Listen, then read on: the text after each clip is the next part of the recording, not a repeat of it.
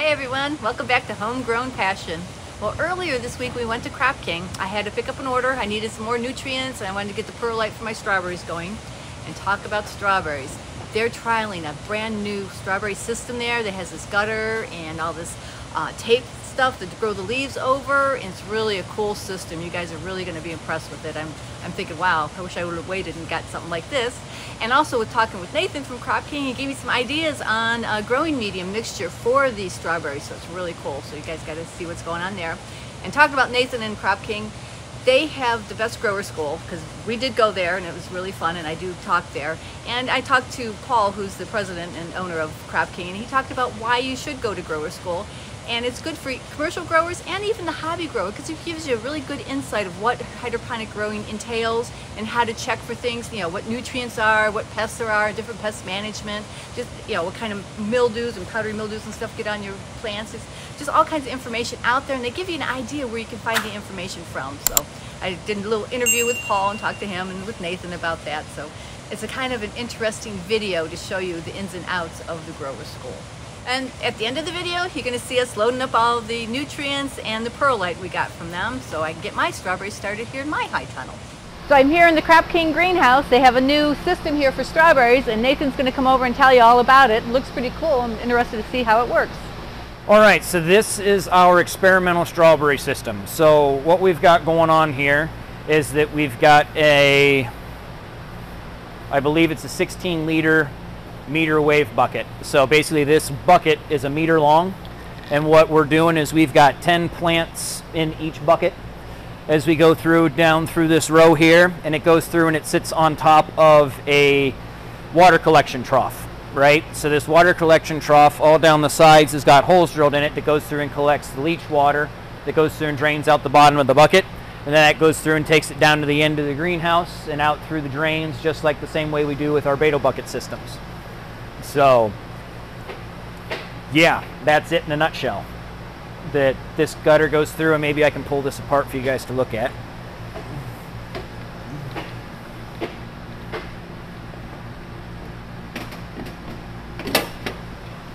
So if you go through and you see that we basically have a top gutter on here that goes through and runs the whole way down the length of the greenhouse, that goes through and collects all of that runoff water to take it back to the end of the greenhouse.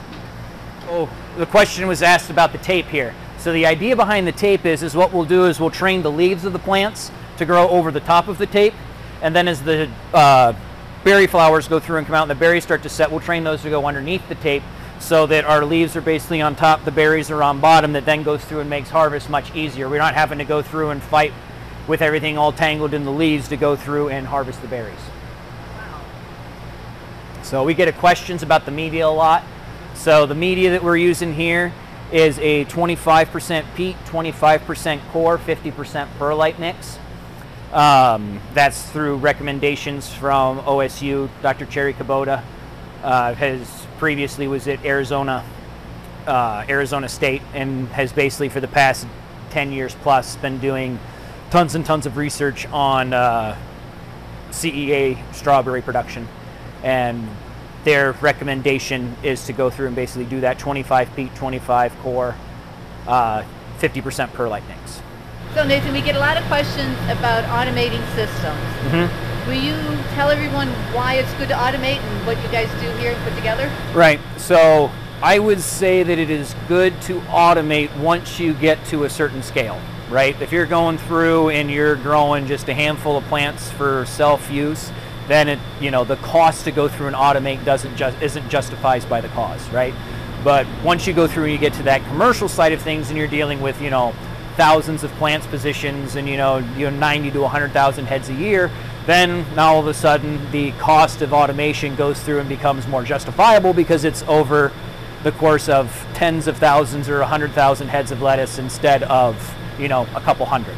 So the reason that automation is going to go through and be beneficial is because we're going through and we are constantly monitoring our pH, we're constantly monitoring our EC, and we are going through and we're making adjustments to those in real time. Instead of going through and doing it manually, where we're maybe checking on it once or twice a day, taking a reading with our hand meter, going through and adjusting our pH and EC once or twice a day, and then that goes through and fluctuates over the course of the day. We don't have as much consistency. We have this feast famine, right? To where we go through and everything's where it wants to be, and then the pH increases and the EC goes down, right? Then we go through and we bring that back in, and you just have these big waves, instead of when we automate it, we go through and we level those curves out, so we put these plants in a position to not be underneath as much stress. Now for the hobby grower, what would you suggest for them? So the hobby grower, going through and basically doing that manual adjustment of your pH and EC, right? Get yourself a good pH EC meter that you're going through and calibrating on a regular basis, and then going through and making sure that you're keeping that pH and EC at least checking it once a day, right? So if you can go through and get it checked more times than that to go through and level out those feasts and famines, that would be even more beneficial, but at least going through and checking your pH and EC once a day and bringing it inside our ideal parameters. Okay? And I always get all kinds of questions about how to do things and how to grow and what nutrients to use. You know, I'm far from the expert, so I thought I'd bring you to the expert and he can explain why you should come here to grower school. So Paul, why should someone come to grower school? Thanks, Katie. That's a good question.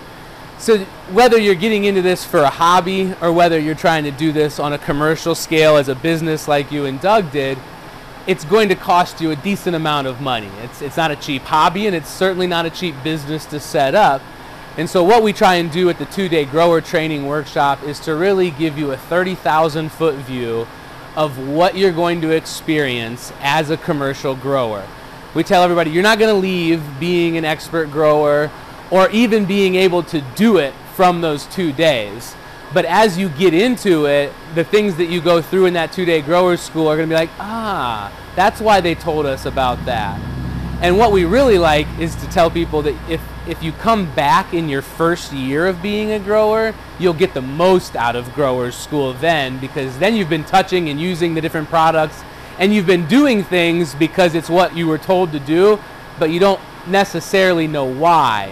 And that's what we want to try and be able to apply, is the why do you do it the way that you do it. And so that's really what we do, is just give you an experience of what it'll be like.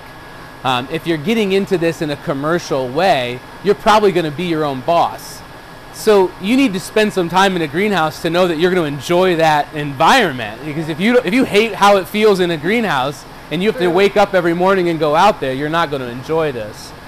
And it also gives you a bit of an exposure to who's going to help you and be your support for as you get into this. And so making that relationship with Nate and with Jeff and with Zach is really beneficial for when you're at home and you're like, oh, I don't want to sound like a dummy, but I have this question. Like, we want you to call us and we want to be able to help you. And so those relationships are all part of it. And if it's a cost issue, you know, we do have a fee for it. But if you move forward and buy a commercial package, we give you that money back.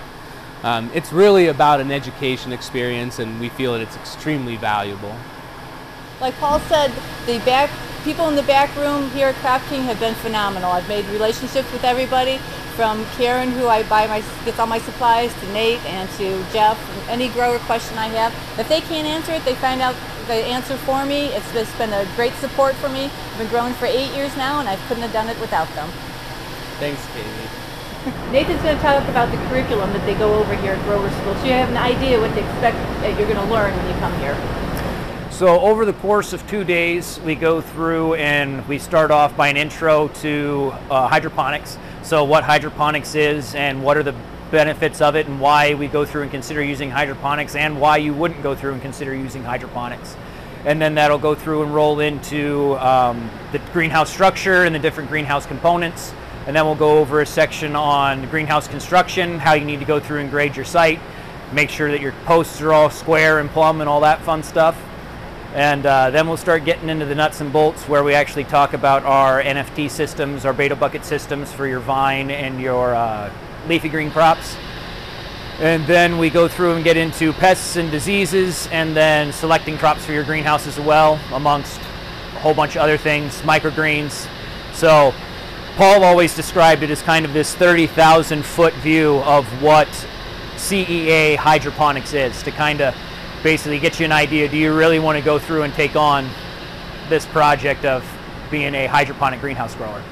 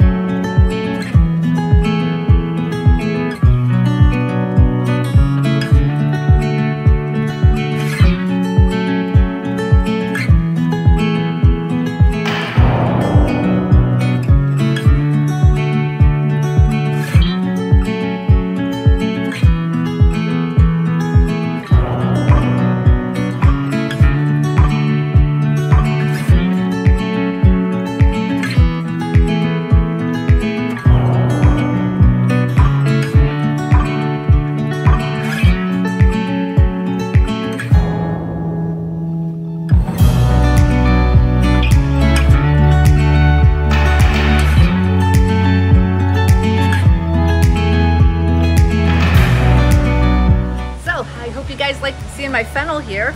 Got probably another month to go, but it looks pretty cool. So I hope you guys liked today's video, and like always, please leave me questions, comments, or suggestions down below, and we'll see you next video.